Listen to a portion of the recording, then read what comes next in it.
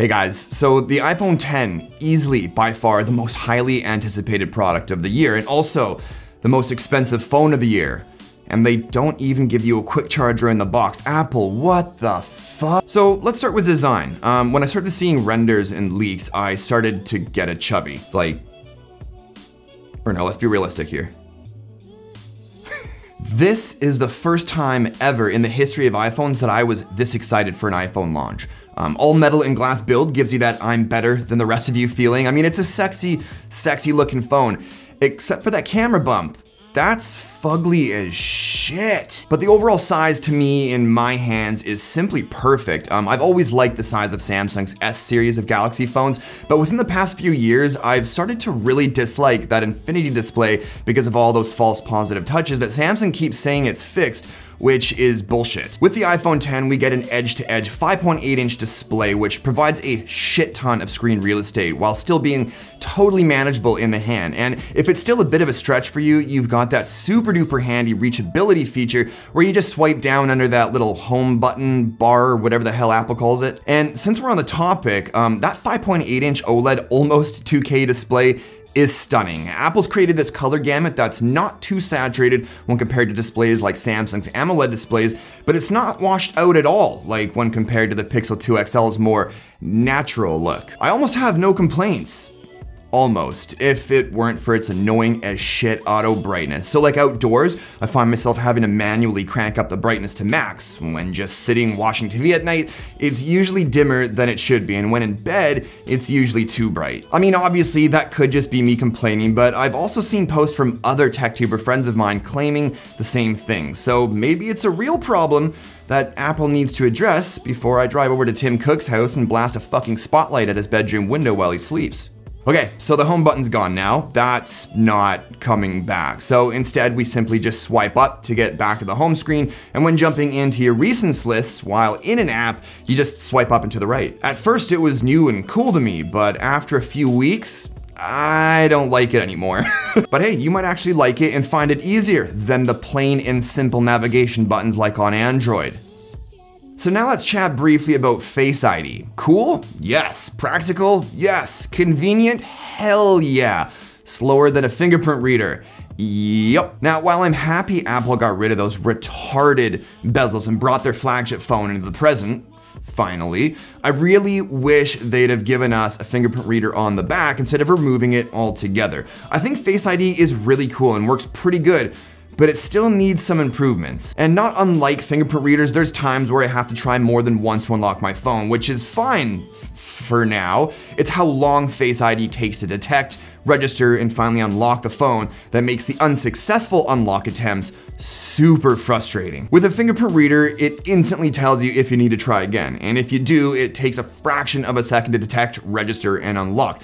With Face ID, it takes about 1 second, which I know doesn't sound like a lot, but when you have to reattempt 1 or 2 more times, you start to get irritated pretty fast. But when it works well in low light, no light, and even from angles sometimes too. So when it works, it's like magic. The stereo speakers, while they aren't both front-facing, they do provide a stereo experience, and they do sound great. They don't get as loud as other phones with stereo speakers, both front-facing and with the front and bottom configuration like on the iPhones, but they get more than loud enough, and again, I personally think they sound fantastic. Now I want to talk about all this AR bullshit Apple's pushing. Okay, so here's my opinion on the matter. Apple's implementation of AR on the iPhone 10 is probably the best I've seen in any smartphone currently on the market.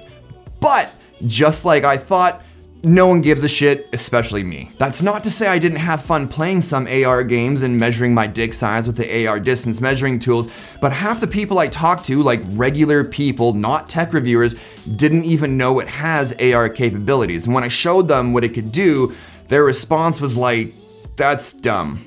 Now the cameras on the iPhone 10, just like almost every iPhone of the past, is one of its strongest features. Images just look awesome. Objects are in focus more often than most Android devices I review. Colors look beautifully natural. Images are clean and clear and always sharp. It even is better than most flagship phones in low light too. The new portrait mode works well, with the subject of the picture having nice natural looking skin tones with nice bokeh in the background. But even with its fancy ass sensors, from time to time I'm still seeing a blur between the edges of a subject and the background. So basically foreground and background separation still needs a little work. And you know, when you look at portrait pictures from phones that are hundreds of dollars less than the iPhone 10, you start to feel like a bit of an asshole for paying so much. But the iPhone 10 is the only phone right now with that badass studio lighting effect you can play with after the picture's been taken. With the exception of 1 or 2 of the studio lighting effects, it works well, like really well. Now, I still and probably always will prefer having a dual camera setup with normal and wide angle cameras instead of what Apple calls its wide angle and telephoto cameras. But I do prefer a telephoto camera as my secondary over what Huawei's done with its normal and monochromatic cameras. I just don't give a shit about black and white photos. I just don't, and I know at least 90% of you guys feel the same way. But yeah, the front and rear cameras on the iPhone 10 are absolutely balls to the wall fantastic. I just wish the front-facing camera didn't sometimes blow the fuck out of highlights as much as it does. But that's an easy software fix that I'm still waiting for. Just like quicker Face ID unlock speeds.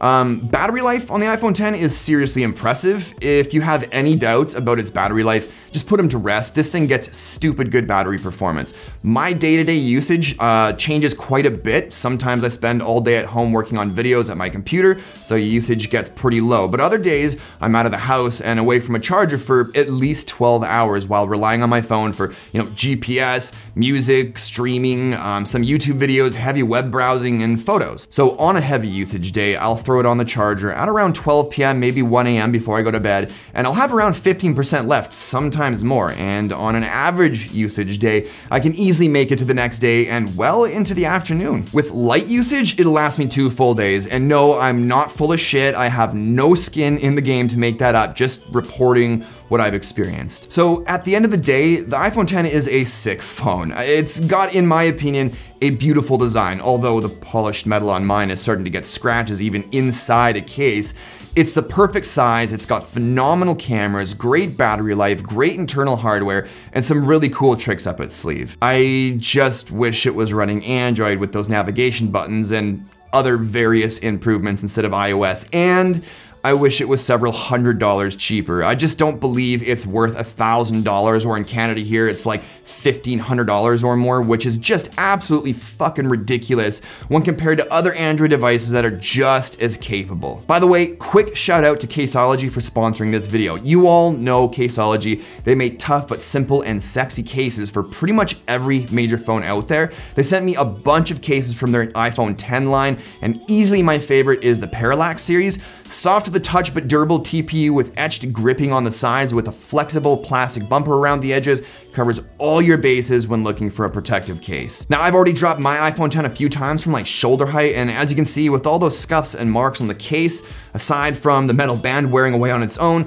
my iPhone 10 is still in perfect condition. Check out the link in the description below to take a peek at what Caseology has to offer, and keep your eyes peeled for my favorite cases for the iPhone 10 video, where I'll be giving away a bunch of Caseology cases. But I don't know, I guess that does it for this one. I'm really curious to know which parts of my review you agree or disagree with. Maybe I'm just bitching and whining, or maybe I've raised some good points. Drop me a comment and let me know what you think. Well, that's it for this one. Hopefully you liked the video. If you did, show me some love with that like button. And if you're new to my stuff, don't forget to subscribe for new videos every week. But thanks as always for watching, and I'll talk to you all in the next one. Cheers.